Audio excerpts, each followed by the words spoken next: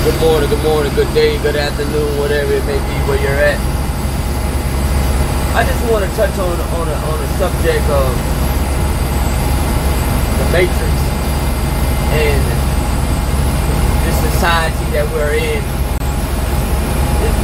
that I like to call the new public or the new youth. And when I say the new public or the new youth, meaning it's like everything that we do now in this quote-unquote free world is being shown to the public. Everything that we do quote-unquote in this free world is being advertised to the public. But what do you say when you say that, Ramon? What do you mean? I'm saying that everything that you do, everything that you say, if you have a social media account, whatever that platform may be, is being shown to the public. Regardless if you want to believe it or not. People know. Regardless if you want to believe it or not. Big brother, he knows. So we're going into a time where, give me a second. We're going into a time where technology is moving so rapid and so fast to where we even forgot about when we was coming up in the early 90s, when technology wasn't even moving as fast as it is now, where smartphones wasn't a smartphone. Like now, you can say, well, I got a smartphone, though, like for real, like you really have a smartphone, you really have something, you really literally have a 1 terabyte, 2 terabyte computer sitting in your hand. And yes, it is very fast. And once 5G technology falls into place, and it's coming, once 5G technology falls into place, it's going to be a whole different ball game. People are going to get to a point where they're going to allow 24-hour cameras in their house so they can be able to showcase everything they do on a day-to-day basis, because they're going to truly believe that that's the new big thing. It's the new fad. You know, people run out the fad. It's going to be the next big thing, and everybody's going to just run with that. And it's a sad time that we're in, to where people are literally showcasing everything that they do to the public.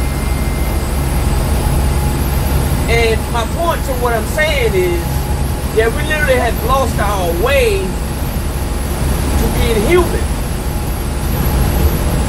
We're no longer human anymore. Yeah, you got a human body, but we're part of the Matrix, ladies and gentlemen. We are literally part of the technology chain. We're literally part of the, I like to call the beast system. What are you talking about? No, I'm not part of the beast system. What do you mean? No, literally, you are. You're part of the New World Order agenda. You're part of it because we have literally revolved our life around technology. Well, you say, well, we don't have no choice. Yeah, you don't have a choice, but you do have a mind that God gives you to not put everything out in the public and not, keep your location on everywhere you go and all these different things. But I digress. I just wanted to get you to have an understanding of the time that you live in and how everything that's in the Matrix, what I like to call it, is going to get even bigger, badder, and dangerous. RFID chips, biometrics, finger recognition, eye recognition, all those biometric systems are going to be pushed even more now than ever. And all it's going to do is increase. That's why you must be focused. That's why you have to learn to do your own due diligence. That's why you must get out and research.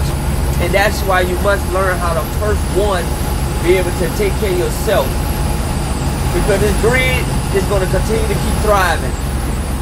And when things get a little bit harder and things start to happen in this world and all these things start to shut down and things start to happen, and if you're so conformed to technology, so conformed to the Matrix, you're not even going to understand which way is up and which way is down. And it's sad because I watch a lot of people do it.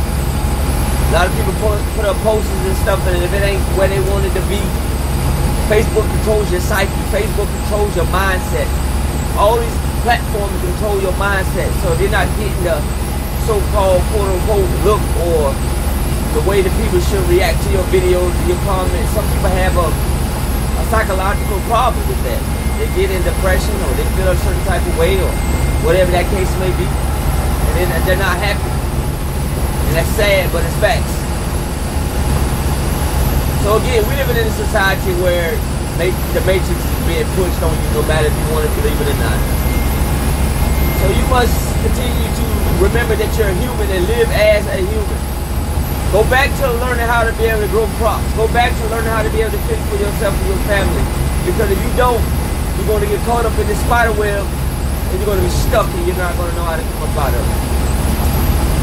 So I figured I'd just give you a little bit of truth this morning, this afternoon, this night, or whatever you may be listening to it.